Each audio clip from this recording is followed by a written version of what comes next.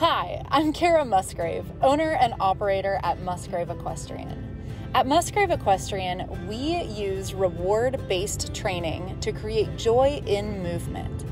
We have a special emphasis on helping horses with long-term movement issues, like neurological issues or other poor movement patterns. We also do a lot to help horses who are coming back into ridden work, whether they've been off from an injury or just had a little vacation, or even those who are being ridden for the first time. I developed Musgrave Equestrian along with my physical therapist husband. We worked together to use what we currently know about equine biomechanics, as well as information and research from the human physical therapy world to help horses move better, feel better, and enjoy their jobs all over the world. Now that you've learned about Musgrave Equestrian, let's talk a little bit about positive reinforcement basics. So positive reinforcement, also called clicker training or reward-based training, is just one quadrant of the operant conditioning animal learning quadrant. So quadrant means there's four different quadrants of learning. Most riding and most horsemanship is done with what we call negative reinforcement, which doesn't refer to negative as in bad, but it refers to negative as in subtract. So when we squeeze our horse with our legs, we are adding pressure, and then when they walk forward off that pressure, we subtract the pressure. And so they are being reinforced because we have taken away the pressure. With positive reinforcement, we are adding something, typically a food reward, when they do what we ask, and that's going to reinforce that behavior. So the clicker comes in because we pair the clicker with the food reward. The noise marks the very moment they do the thing that we ask, so it gives us time to deliver the food reward. And because the clicker is so precise, once your animal learns that the click means, yes, that's what I wanted you to do, they're going to become really motivated to work for that click. So we can get really highly motivated learners, and that's why you see a lot of clicker training being used in trick training and a lot of different things like that. So when I first start clicker training, you have to load the clicker, and I'll show you this also with what I call a target stick. But basically I click, and Wells actually isn't used to the clicker because I use a tongue click with him. We'll come out for that. He's taking his time.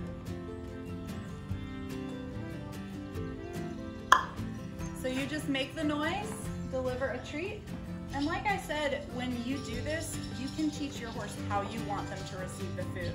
So I have a treat pouch. I never feed my horse directly from my treat pouch. They only get a treat after a click, and with my arm extended, I keep my palm down and I wait till he's being gentle, and then I'll turn my hand over flat and give him the food. And this teaches them to have really good food manners. He's still kind of figuring stuff out because I've only had him a little bit, but once they learn that they'll never get food from you until they have earned it with a click, they'll become a lot less grabby. I know a lot of us are afraid of those horses that are really treat sour. And this is one way to really help that. It takes away a lot of the anxiety because they know when to expect it. So some other misconceptions about treat training and clicker training is that you have to be all or nothing. And though you can be all or nothing, you absolutely don't have to be. Horses learn to understand context really well. So if I'm clicker training, I have my treat pouch on and I have specific tools that are specific to what I'm doing. And so when I'm not wearing my treat pouch, they know that we are not working for food. They know that we're just being normal horses that have to come in and get their grain or whatever that is. So that's another thing. If you use a really specific set of tools and under a specific context, so they know we're clicker training now, that is something that's going to be to help your horse figure out when it's work for food time and when it's not, because I know a lot of lesson programs aren't going to have the time to completely switch all the way to positive reinforcement. So I'm going to show you a few things that I think would be really helpful for your lesson program to incorporate. These are things that can all be done on the ground, so it's great if you ever have to have a barn lesson, or even if you have a couple horses that are having some time off or a little lame or something, these are things that can be done to keep their brains active. And it's a really good enrichment activity for the horses too, especially if you have anyone on small rest. Now that you've learned a little bit about what positive reinforcement is, this is Finnick, and we're gonna show you how the first activity that I usually like to do with it. He has been doing this for a while. He's also kind of young, and we haven't focused a ton on behavior stuff. So he might be a little ill-behaved, but we're gonna do our best. When I first introduced the bridge signal and the food rewards, I almost always introduce it with a target. So a target can be anything. This is a dressage whip with a pool noodle on the end. And so I'm gonna hold it out. Most horses are going to investigate that with their nose and try and touch it. And that's when I do my bridge signal, which is the click, and then I give the food reward. So notice how I reach my arm all the way out away from my body. I'm not feeding him straight from my treat bag. I try to be really consistent in that because I want to teach the horses that I'm not the food vending machine. They only get it after the click and they don't come to me for it. I'm sorry, I was holding my target close to me. Here we go. And so in the beginning, they might not be this eager. It takes them a couple tries to figure out the length between touching this and getting the click and then the food reward. But once they figure it out, they're usually pretty keen to touch the target. And from there, I usually go to following the target. So you can use this in like a Liberty leading scenario. You can use it to do carrot stretches, which is one of my favorite applications. And you can use, sorry baby, there we go, a target to teach all different kinds of things. And you can also teach them to target different body parts to your little target stick. And I'm gonna show you a different application for a target here in a second. So here I'm using what's called a stationary target because I'm not going to be moving this target around. I have a piece of a pool noodle tied to the wall, and basically I'm clicking every time he touches it with his nose. So I'm gonna wait and ignore him while he tries to figure out what gets him the food. And then I'm gonna mark and reinforce when he does it. Now this is not something I've done a lot with him because I don't typically tie my horses very often. But if you have a large lesson program and have horses in cross ties or even tied in a stall or in a spot where you want them to be stationed, this can be a really helpful tool. Even if they're still tied, it makes the horses feel like they know where they need to go and where they need to stand, and it reinforces them for being in that position. Finnick. The target's the answer. And so I'm ignoring everything he's doing that's not touching the target, and eventually I can build a little duration. I'm not gonna have to click every time he touches the target. I might watch him and count 1, 2, 3, and then click. And then we can increase that number over time. And then eventually you'll get a horse that knows where his station is, walks right up to his stationary target and stands there to be groomed or tacked, or have the vet check him or the farrier do their feet, or whatever you want. It really just depends on how strong the reinforcement history is. And I'm using, I don't know if I mentioned this before, but I'm using hay pellets. He's a little bit of a chunk. I'm sorry, I missed you. Touch it again. And so, there we go. I can't give him like a very high calorie food, but he does fine with just the hay pellets, and they're not so high value that he's trying to bug me to get the food, and that's a really important thing also. So now if I walk away, I can see if he'll touch the target even if I'm gone.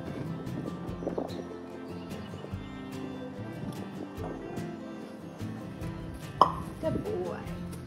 And this is a great great way to teach like ground tying or stationing, anything like that. And the nice thing about the pool noodle is you can move them, you can tie them to your horse trailer, you can really put them anywhere. So I'm sure you can see all the different applications why that could be really helpful in your lesson program. So today I'm going to work with Wells on stationing on a mat. And what this means is I'm just asking him to stand on a specific spot. I've never worked with him on this before, but we do lots of like stepping on things and touching things. So he's pretty good and pretty curious. And so what I'm doing is I'm just waiting for him to put a foot on this towel. I actually recommend using like a bath mat or a yoga mat because it is less likely to wrinkle.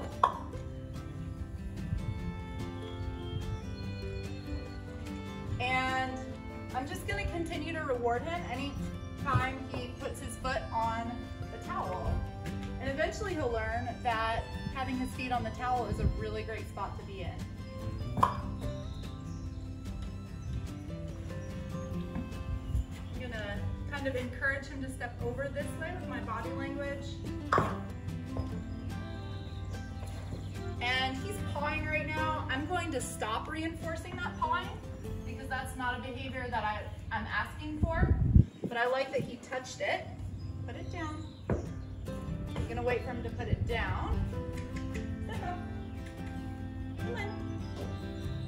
Step up.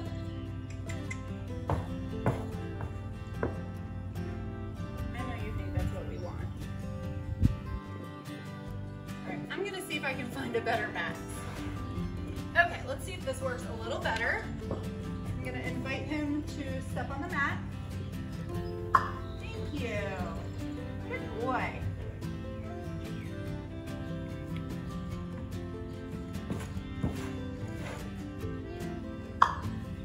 So you can also use positive reinforcement to work on fixing a behavior you don't like. So like this pawing, I'm going to wait until both feet are on the ground and he's held them there for a couple of seconds because I don't want him to paw. And that way I can reinforce 4 on the floor, so not pawing, all 4 feet on the ground. And then he gets the idea that I don't want him to paw, I want him to put all 4 feet on the ground, and hopefully with 2 of them on the mat. So there he stepped on the mat, even though we brought him closer to him. I'm gonna wait for him to move it, I'm gonna reset.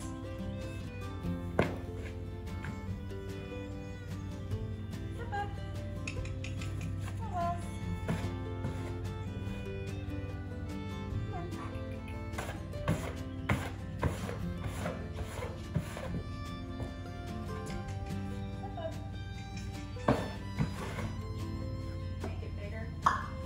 He made it a little bigger, but he is standing on it. So I'm going to mark and reinforce that.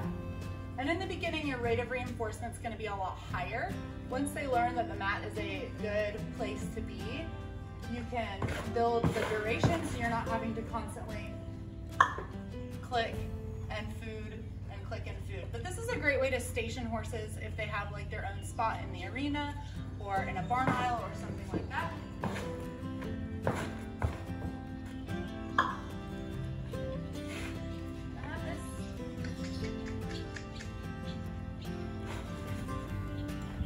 The pawing for him is not new.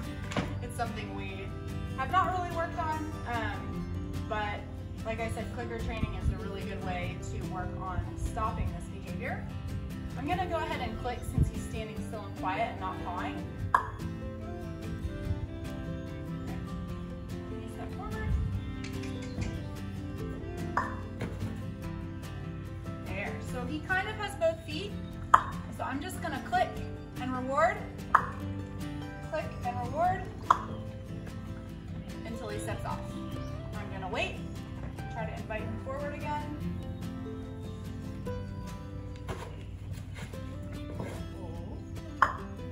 So doesn't have both feet on, but he stopped pawing.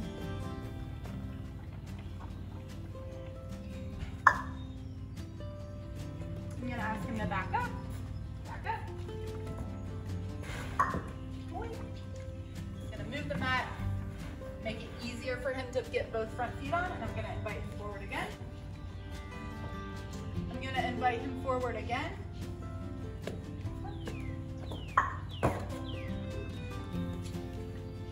And mark and reward as long as he's standing still. Make it really rewarding for him to stand.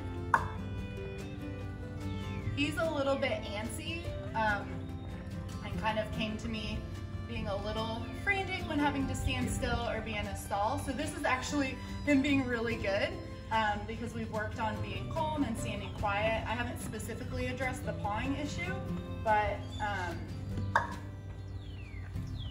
that's something that I can continue to work on.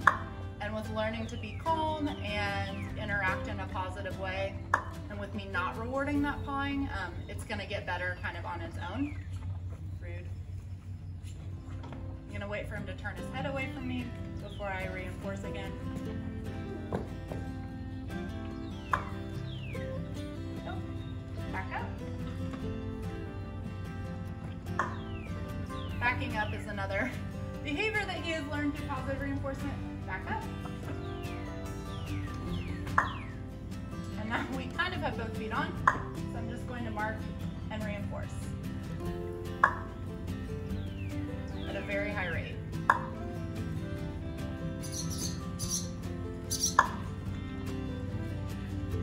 It's also important to teach them to get off the mat, as some horses will learn that the mat is a rewarding place to be. So when you end your session, have them step off and reward that too. Back up. Both feet. Thank you. And then we'll be done. So Finnick has worked on this behavior in the past, but it's been a really long time, so I don't know where we're gonna get, but it looks like he remembers.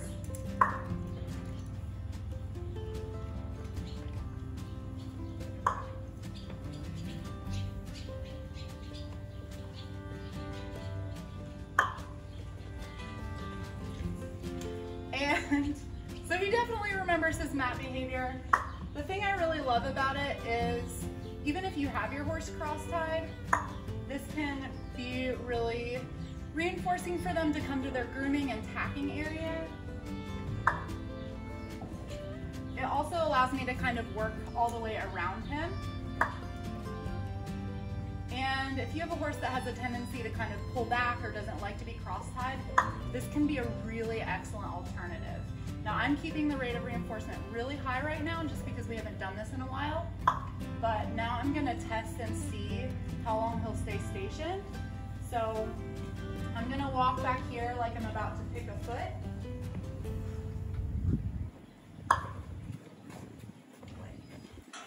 And now I'm gonna walk to my tack room door if I had to like go get a saddle or a saddle pad.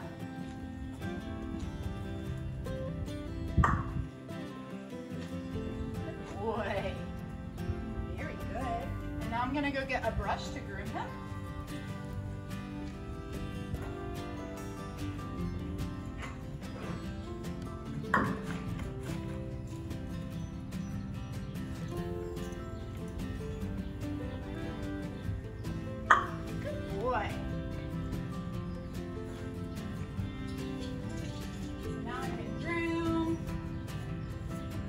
And this duration is something that I built over time, but it can be really fun for your students to, you know, check off, like today we stood for 3 seconds, and then you can kind of see what you can build up to. Can we walk away and count to 10? Can we walk away and count to 20, 15, etc.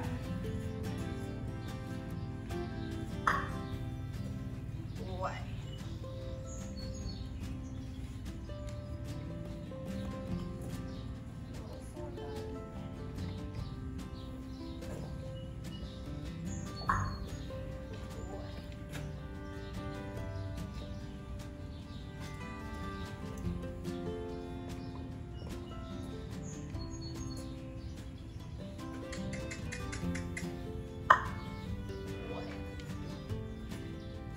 So I'm sure you can see why this would be a super handy skill to have. You can do this in a stall too. I've even seen it done in an arena. So really the possibilities are endless for why it would be helpful to have your horse be able to station at a mat. Not Nick. You were a very good model today. Not sure how you were going to be. I'm going to show you another one of my favorite things to use positive reinforcement for, and this is self-muzzling or self-haltering. So we've already done this quite a bit with the muzzle, but we actually have not worked on it with just the halter. But he has been conditioned to put his muzzle on himself. You can see he's already reaching for it. And I did that by just putting a big treat in the basket of his muzzle and then marking and rewarding once I was able to get it hooked up, and feeding him further treats through the muzzle. So I'm gonna hold this and I'm gonna mark and reward. I'm gonna hold it back out.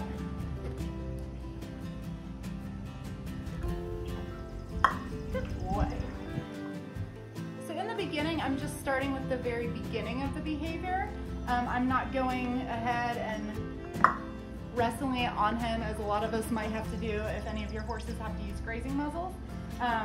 So I'm really making that reinforcement history very strong in the beginning. And now I'm gonna move on because he's doing really well. And this is a behavior that he already has.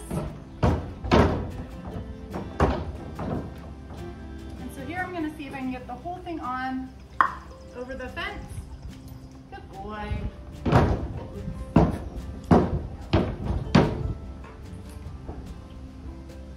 So not quite. I got it in his eyeball. That probably didn't feel very good.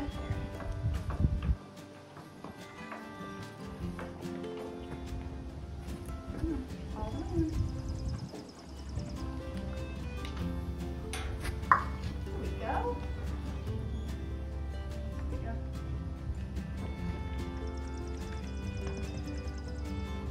Got it over one ear. There we go. And in the beginning, you're gonna do a lot more reinforcing and rewarding. Once you build the behavior up, you're not going to have to do as much. Here we go. I don't know that I've ever actually fed him through the muzzle, so he's not quite sure how to get his food. I'm gonna hook it. Good boy. There he goes. Now he's getting the idea. And then now I'm gonna take it off. Good boy. I also like to reward the removing of things because a lot of times you can get them to come over to the fence for you to take something on or put something on or take something off. And that can be a really handy skill as well. So now we're gonna try this with haltering. I've actually not done this, and even though it seems really similar, it's a little bit different, so let's see how we do. And you can use your target if you have extra hands. You can use that target and kind of put it where you want their nose. Good boy. And you can see how this application would work really well for haltering and bridling with your students. You can actually teach them to lower their head and accept the bridle and a bit a lot more easily by pairing it with something rewarding. And even if you don't use positive reinforcement with all the stuff that you do, just using it for a few little ground work things can be really rewarding for your horses, but also your students. The thing that I love about it is that it makes my students look for the positives, and I think that's something that we don't get in the world a lot, is instead of for me looking to pick apart something that he's doing that's wrong to fix, I'm looking at what he is doing well and then I'm rewarding that. And I think that's really powerful for the way that our kids see themselves and their horses. Good boy. That was a good one. He really stuck his head down into the halter that time. I'm gonna set my target down. Good boy. And then I'm gonna mark again when I get it hooked. Good boy. And I'm gonna go to take it off.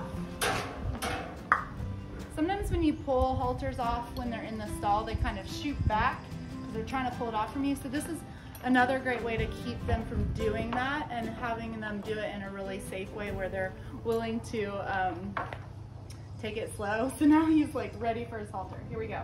Can you do it? All by yourself, buddy. I missed. That was it. That was close. Let's see if we can get one more. Very good.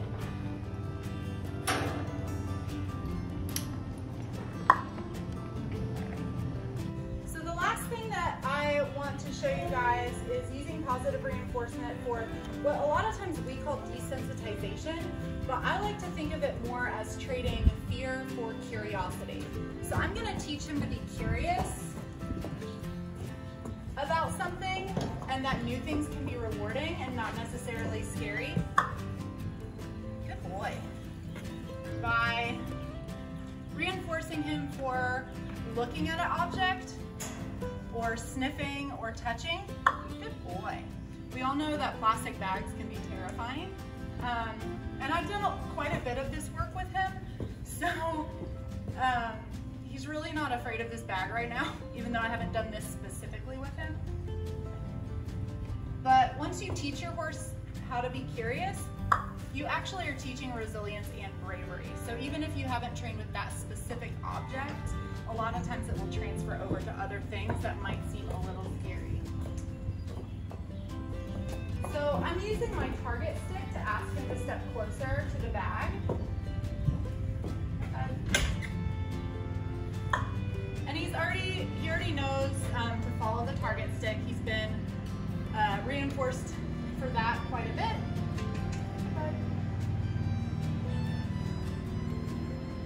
And I'm gonna let him take the time that he needs. If he needs to sniff something or look out the door, that's fine.